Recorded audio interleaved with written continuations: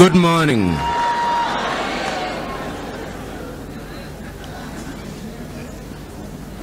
Good morning. Let me say how happy I am to be with you this morning. I've already been told that the congregation here present represents a number of countries from within the continent of Africa and from outside of Africa, and that it is, in a manner of speaking, the United Nations in microcosm. I have been asked to speak on a subject that allows me to mention a number of things, but because this is a Christian setting, I've chosen to predicate my speech upon 3 Bible verses. The very first one is to be found in the book of Daniel. And you will remember that in the book of Daniel, the story is told of King Nebuchadnezzar and how he conquered the territory that was occupied by the Jewish people. And we are told that immediately he made that conquest, he asked one of his officers to identify from within the ranks of the conquered people intelligent individuals. And the Bible records in that book of Daniel that they identified Daniel. They also identified an individual called Ananias, and they identified another individual called Mishael, and a third one called Azariah. And the Bible proceeds to tell us that they were all renamed Belshazzar, Shadrach, Meshach, and Abednego.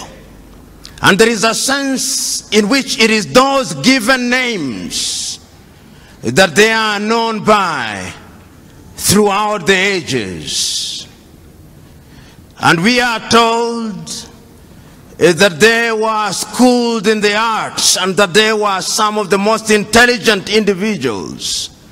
If one were to be dramatic about it, one may say that they gained admission into the University of Nebuchadnezzar.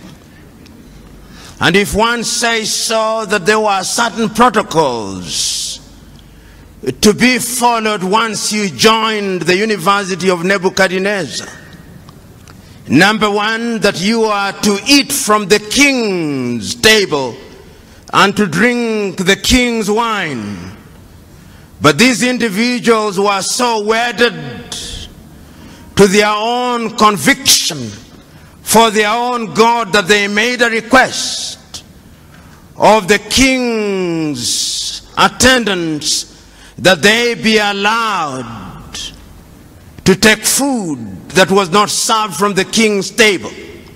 And we are told that after 10 days, they were better than everybody else. And we are further told that on the day of graduation, when they were examined, they were 10 times better than everybody else.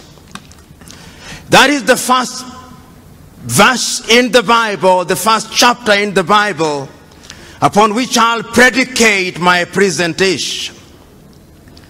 The second chapter in the Bible on which I shall predicate my presentation is to be found in the book of 1 Kings at chapter 18.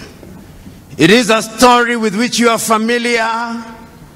It's the story that gives us Ahab in the Bible and gives us one of the most notorious women in the Bible, Jezebel. And we are told that there had been no rain in that land for a long time.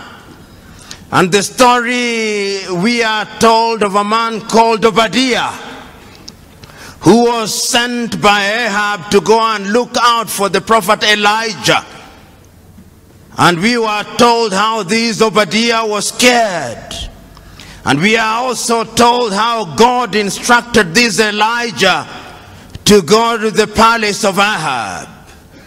And we are told how when Elijah confronted Ahab, he told him that I'm the only one of the prophets of the Lord who is still alive. That is not to say that Obadiah had not hidden 50 others, 50 in one cave and 50 in another cave. And we are told that Elijah said, let us not be of two opinions. If indeed God is God, let us worship God. And if Baal is God, let us worship Baal. And we are told that he asked, bring out the 450 prophets of Baal and the 400 prophets of Asherah who have been dining at the table of Jezebel. And there was a competition, if you may, that took place at Mount Carmel. And the story is told of how they prayed unto their God and how they were mocked by Elijah and nothing came to pass. And ultimately, when Elijah had his opportunity, we are told that fire came down from heaven and it consumed everybody else. And we are told how the prophets who of Baal were then executed. Then the final chapter in the Bible, book in the Bible, if you may, that I want to refer to is the book of the prophet Joshua, chapter 24 to be exact. And this is a very critical time when Joshua has taken over from Moses and the Israelites are about to go into the promised land. And we are told that Joshua gathered all the children of Israel, and the story is told of how he reminded the people when they were across the river that Abraham's father Terah worshipped gods other than the real God. And he tells the people, choose you now whom you shall serve.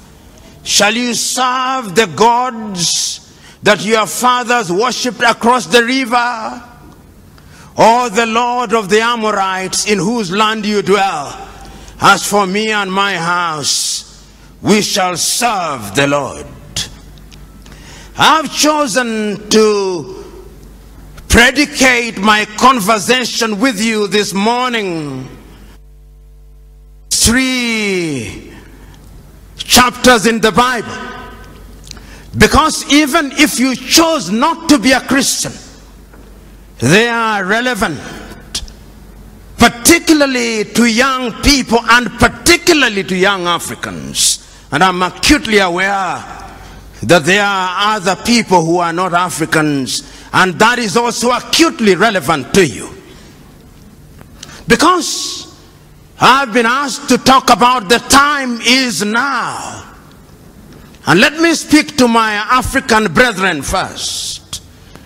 Just this morning when I woke up, I was listening to somebody who is going to be the presidential candidate in Sierra Leone, the former Director General of UNIDO. And he was wondering to himself, why is it that Africa continues to punch below her weight, economically, politically, and otherwise? We are a continent of 1 billion people, but we cannot feed ourselves. We are a continent of young people, but there is a sense in which we have no faith in ourselves. We are a continent with resources like no other continent on earth. Yet there is a sense in which we are still in the ghettos of human civilization. We are a continent which, in the words of Afro-pessimists, is a scar on the conscience of humanity. Which begs the question, what is it that we are not doing right? This particular individual said, and this is what he said, that Africa still suffers from the Garden of Eden syndrome. And the Garden of Eden syndrome is that God has placed you into the Garden of Eden and you partake of the fruits without any labor. We have forgotten that after the fall of man, there was a divine instruction: go out and subdue the world, because from the sweat of thy brow thou shalt eat. There is a sense in which the 3 books in the Bible that I talk about speak to my agenda. They speak to the entire question of choice. And let me tell you one thing. The African continent has been traumatized and remains traumatized to date. Africans were enslaved. Africans were colonized. Africans claim that we gained our independence, but the neo-colonial project is alive and well. Speak to Ngugi wa Thiong'o, he'll tell you that our minds are still colonized. And that is why he talks about decolonizing the mind. Because throughout the ages, the battle has always been the battle of the minds. That is where it is won and lost. And one of the things that I've discovered over the ages is that those who want to control you, the first thing that they do is to change your name. Even God changes his name when he wants to deal with you. When you are Abraham, he makes you Abraham. When you are Sarai, he makes you Sarah. And the very first thing that the colonialists did was to change our names, to convince us that a Christian name could only be Andrew and Mary and Jane and all these other names, that Kamau cannot be a Christian name, that Njoroge cannot be a Christian name, and we believed it. And I'm submitting to us that there is a sense in which our minds are not free. I'm submitting to us that even your generation is not free. I'm submitting to us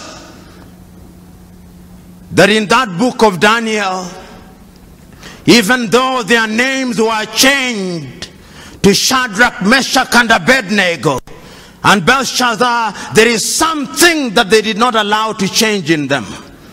They refused to eat meat or anything that was sacrificed to the idols. And you remember that day when Nebuchadnezzar put forth an image which was 6 cubits high and 6 cubits wide. And they reported to Nebuchadnezzar that this young man had refused to worship this idol. The young man said, we shall not worship it because the Lord that we serve is going to save it. But even if he does not, we shall not bow down. And the story is then told that when they were thrown into the fire, those who threw them into the fire were consumed by the fire. But within a few minutes, Nebuchadnezzar himself said, but we threw in 3 of them, but there appears to be a 4th man who is like the son of the gods. I'm submitting to us that at all critical times in history, we have to make painful choices. I'm speaking to you Africans who are Christian, who are present here. What choices have you made? Have you made choices to run away to the United States to get the green card? Is that your choice? Have you made a choice to run away to Europe to flip hamburger? Have you made a choice to run away, to go to Europe and to be humiliated at the embassies of the United States of America, Australia, and the United Kingdom? I'm submitting to us that we must change, because the divine instruction is that each one of us must make do with what we have. It cannot be right that a continent that is so blessed has our young men and women with only one ambition: to go to the United States. I know families where when wives are pregnant, they want to go to the United States that they may give birth there, that their child may be a citizen of the United States of America. The United States of America was not built by an army of angels. No, it was built by human beings. And I'm submitting to us that going forward, like Shadrach, Meshach, and Abednego, we must make a choice. And I'm submitting to us that if your Christianity is the kind of Christianity that only appeals to your emotions and make you feel good without making you good, that is not Christianity. Because there is a variety of Christianity today that makes you feel good, but it doesn't make you good. And I'm submitting to us that we must change now, because if we don't change now, you are going to be subdued by other civilization. And as I said at one forum, and I repeat it now, there are two ways of being at the dinner table of civilization. You can be at the dinner table as a diner or as a waiter. Choose you now. Whether you want to be a diner or a waiter, choose you now. But even as I proceed, I have not forgotten that there is another book, that there is the battle between Elijah and the gods of Baal. Today, we have erected unto ourselves gods of Baal. I go to many churches, and there is the prosperity gospel. The gospel that tells us that the church is a casino, where depending on how much you pay as a tithe or givings, then you'll get blessing. That is not the God that I worship. And if there was such a God, I would refuse to worship such a God. The God that I worship and the Christ that I follow, I remember on that day when an old woman had given the smallest contribution, he said, that woman has given the most, because there was sacrificial giving. We must now interrogate our Christianity, because Paul says, I would want you to be like the Christians of Berea. Because the Christians of Berea, once you'd preach to them, they would go to the gospel and ask, are you preaching the right thing, or you are preaching make good gospel? I'm submitting to us that at critical moments in history there has always been a choice, and this is what Elijah is confronting the people with. He says, for how long shall you waver between two opinions? If God is God, worship God, and if Baal is God, worship Baal. I'm submitting to you that the time for choice is now. If material things are the things you want to worship, if you think that having Lamborghini, if you think like having Ferrari and all these other goodies is the right thing, then you can go on. But the last time I checked, greed is insatiable. It's like drinking salty water. The more you drink, the more you want. So choose you now. You Christians and Africans shall come to the white men who are present in this room shortly. I'm submitting to us, and there is a preacher that I love for only one thing. Sometimes I think he go overboard on his love for Israel, John Hagee. And he says one thing that I love: the uncompromising message of Jesus Christ. It is the same yesterday, today, and tomorrow. So that there is no question of humoring you in the church. It is telling you as it is. And I'm saying that even as we are waiting for heaven, and heaven will come in the fullness of time, in the intervening period we must eat. In the intervening period, we must go to school. In the intervening period, we must make Africa great. And we can make Africa great. What pains me most is when I see young men dying in the Mediterranean Sea. You know, a long time ago, they took Africans to Europe and Caribbean a long time ago. And they were wailing and kicking. And I've seen the dramatization of Alex Haley's Roots. And I've seen how in Roots a young man is taken from the Gambia, Kunta Kinte. And I've seen how Kunta Kinte refuses to change his name. And they call him Toby, but he says, I'm Kunta Kinte. Ultimately, for strategic reasons, he accepts the name Toby. But he retains Kunta Kinte throughout the ages. And 200 years later, Alex Haley is able to trace his roots. But today, young Africans are going to Europe willingly to be enslaved. It's slavery by another name. Because you are paying wages, you are paid wages that can barely keep you alive. I'm submitting to you who are here, Africa is the land of action. I'm submitting to you here that the Europeans will never respect you if you don't respect yourselves. Because respect is earned, not given. I'm submitting to you that you will never sit on the table of civilization as equal partners unless you are demonstrated that you are worthy of being a diner rather than a waiter. Choose you now what you shall do. The book of the prophet Joshua is also another book. It speaks to the Israelites. The Israelites were in captivity for 400 years. They brought Moses unto them. Moses delivered them. But at critical moments, they wanted to go back to the flesh pots of Egypt. At critical moments, God parted the Red Sea. At critical moments, there was a pillar of fire to separate them from the Pharaoh. But they still went back to their old ways. And an aging and a dying Joshua is telling them the point for making the choice is now. When we were taken away from Ur of the Chaldeans, Terah was worshipping idols.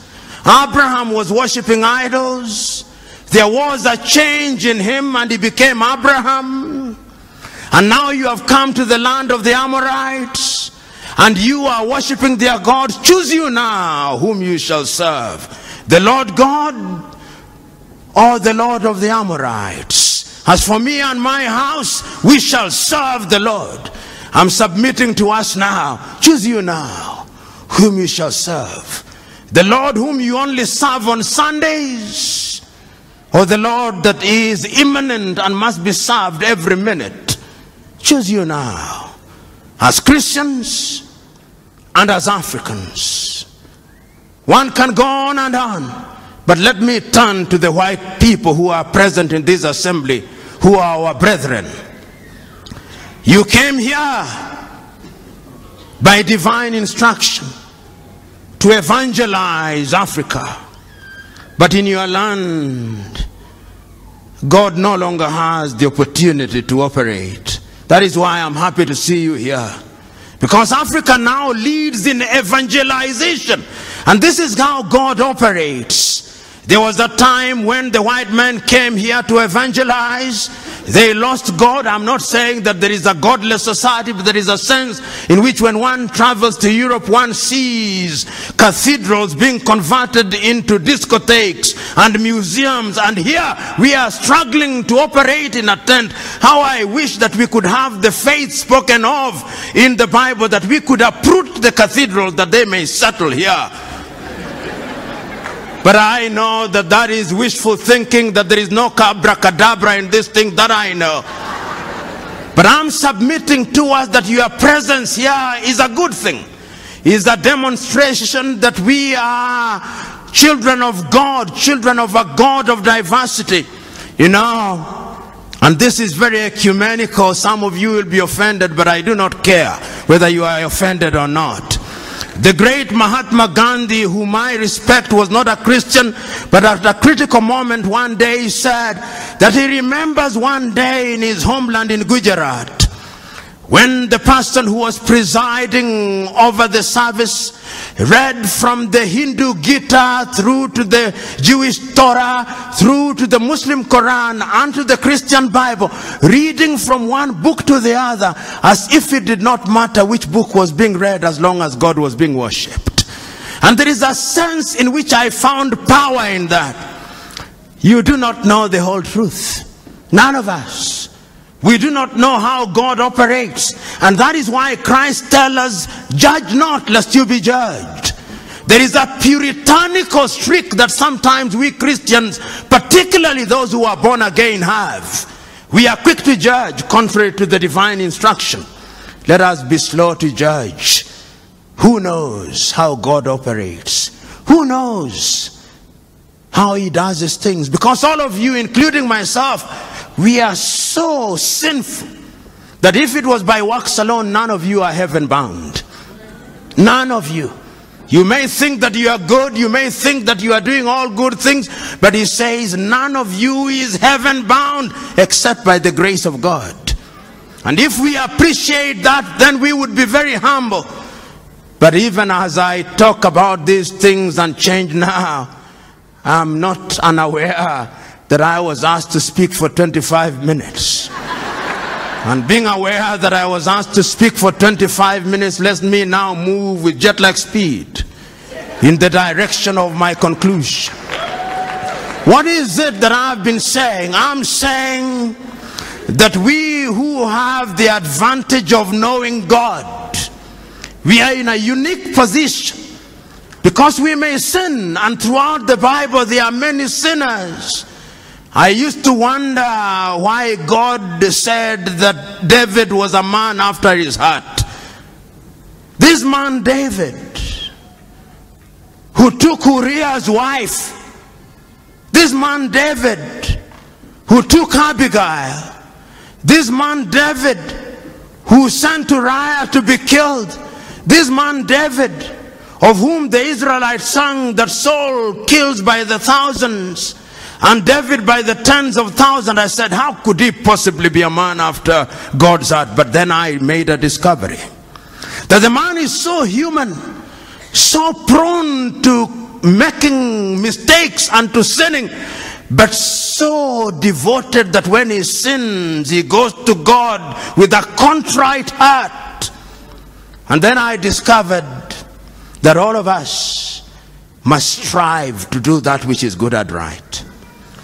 Then I discovered that wherever we are, whatever we do, we must use our Christianity well. A friend of mine told me not so long ago that he was at an airport in the United Arab Emirates, and there was a signpost. Whether this story is true or apocryphal, I do not know, but I'll use it nevertheless. There was a sign that said, you can leave your things here, they are safe, there are no Christians here. And the moral of the story is one that is not far to seek. We claim to be 80% Christians, and yet we are one of the most corrupt nations on earth. Where is our Christianity? We claim in Africa to be immune from all these other things. I know there are Ethiopians here, and I'm not unaware that your economy is doing well, but yet the Oromo has a problem with the Tigrinya, and the Tigrinya with the Amhara. So that when the chips are down, the blood of ethnicity is thicker than the blood of Christ. I know that there are Ugandans here, and I know that there are moments when being a Muganda is more important than being an Acholi or a Teso. The blood of ethnicity is thicker than the blood of Christ.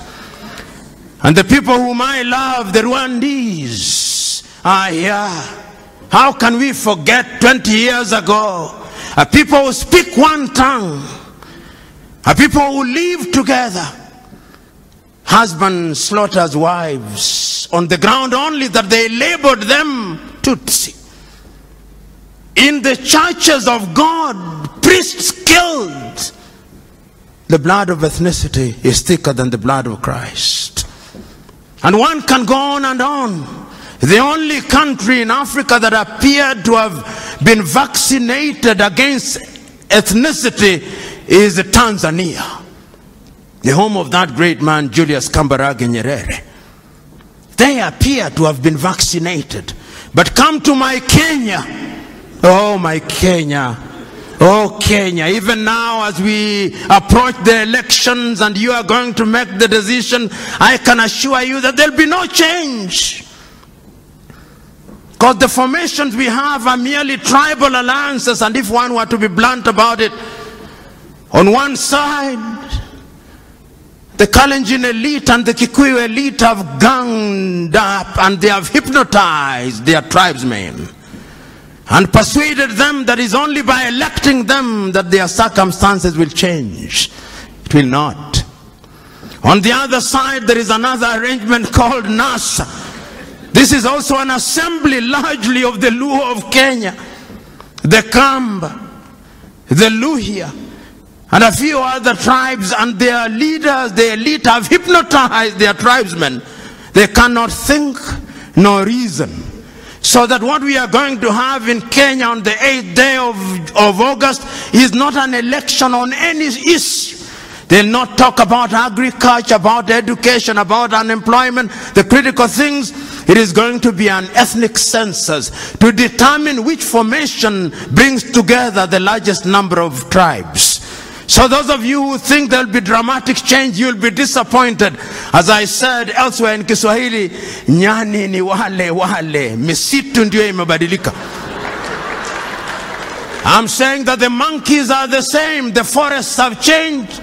And if you ever doubted me, there was once a forest called COD, there was once a forest called ODM, it has now changed into NASA. There was once a forest called URP, there was once a forest called TNA, it is now Jubilee. Nyani ni wale wale, na hulka zao ni zile zile.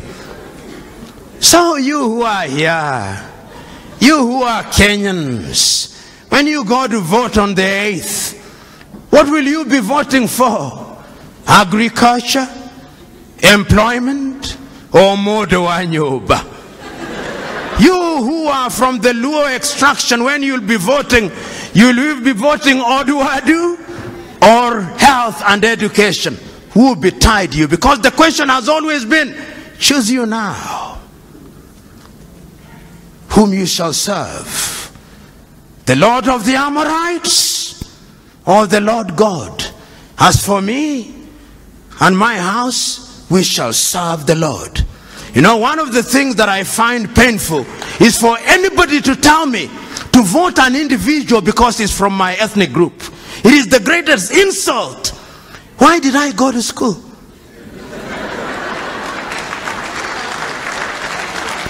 You tell me what you are going to do about education. I'm about to conclude, timekeeper. The British had an election, have an election today. If you came to Kenya and listened to what, you would think that there is an animal called election, which has never been seen by any human being since creation. And that God has instructed that Kenya be the experimental ground. You listen to what is happening, yet elections are known. It's a competition of ideas. Within a few hours, tomorrow, the day after, we'll know who is the Prime Minister of the United Kingdom, and they'll be counting 50 million votes. In Kenya, we'll be counting no more than 10 million votes, and Africans can't count.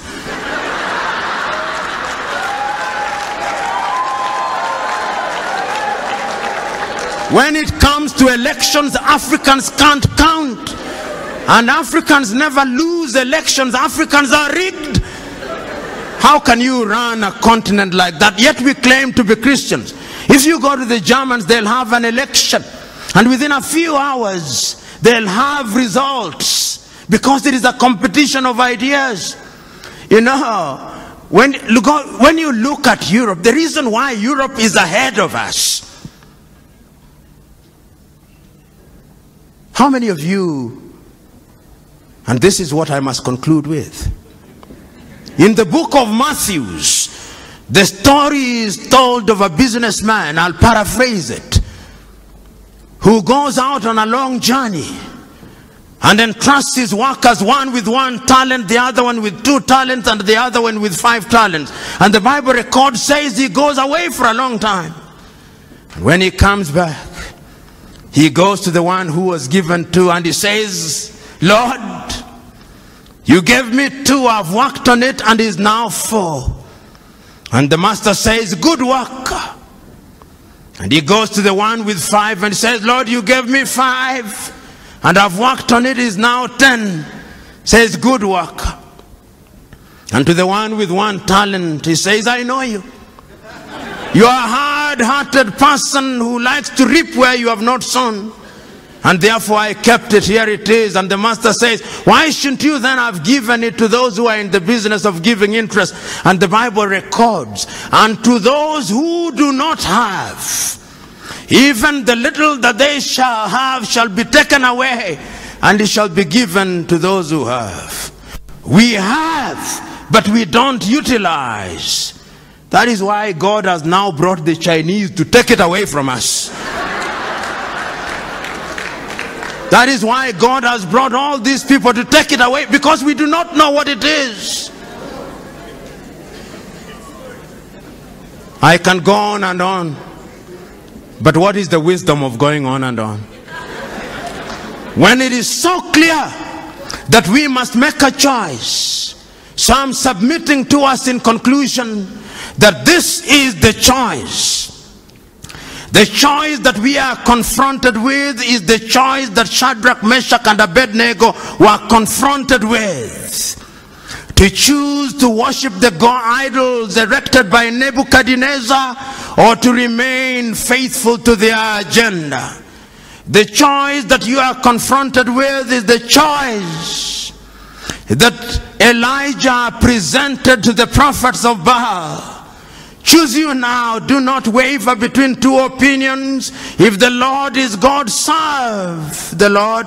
If Baal is God, serve Baal. And the latter day Baals come in the form of cars, houses, and other earthly things. The other choice is the same one that Joshua gave to the Israelites. Choose you now whom you shall serve, the Lord whom your fathers worshipped across the river, or the Lord or the God of the Amorites in whose land you serve. As for me and my house, we shall serve the Lord. I'm submitting to us that you young Africans must change Africa. You young Africans must do something for Africa. And you are not going to do it by tweeting, no. You are not going to do it through Instagram, no. You are not going to do it through Facebook, no. You are not going to do it through social media, no. The last time I checked is that you must roll up your sleeves. You must roll up your sleeves and go into the arena of action. Suffer, sweat, plant the tree in the knowledge that those who plant the tree may never enjoy its shadow, but the joy is that the planter of the tree has planted the tree. Another generation will water the tree, another generation will prune the tree, another generation will enjoy her shade. God bless you.